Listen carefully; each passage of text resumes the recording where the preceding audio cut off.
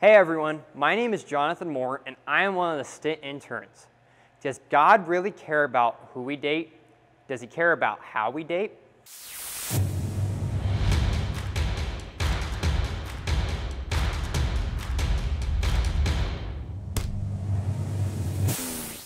In today's society, we see a world that is full of sexualized advertisements, television shows, movies, and even deodorant and body wash commercials. What is the response we should have with this view of dating? In 1 John 2:16, God says, "For all that is in the world, the desires of the flesh and the desires of the eyes and pride of life, is not from the Father, but is from the world." We aren't called to live by the ways of the flesh, such as the things that television says is right. Most of the time in today's society, we will see that they encourage having sexual interactions with the other person just on the first date. What's so wrong with that? Well, in the first book of the Bible, we see that man and woman were created to be married and become one flesh. In Genesis 2:24, we see that this explains why man leaves father and mother and is joined to his wife, and the two are united into one. God created the perfect woman to please Adam. In response, we see that what one flesh truly means is sex inside of marriage. That doesn't call for a girlfriend and boyfriend relationship to practice this. Godly dating is for taking time to see if a person is the right one that God has created for you. The Bible calls for us to be equally yoked with those we are close to. What that means is both of you have to be on the same level of commitment for Christ. If one isn't a believer, then they will pull the other down.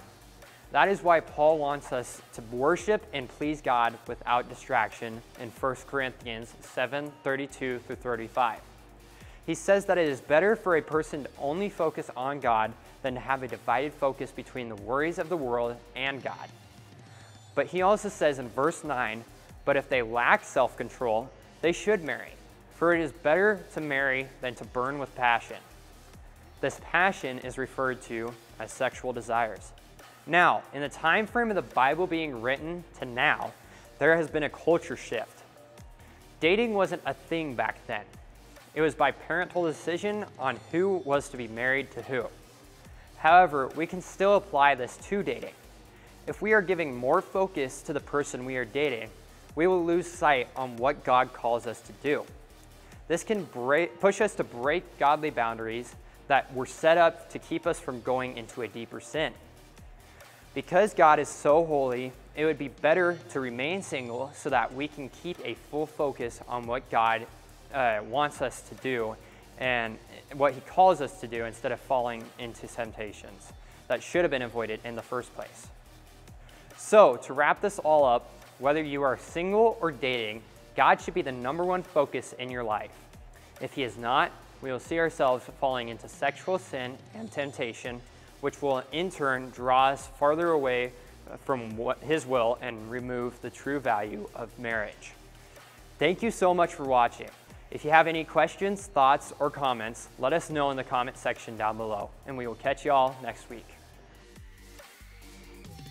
If you want to learn more about this topic and many others, or about our cost-free STINT internship, visit topbecker.org/stint.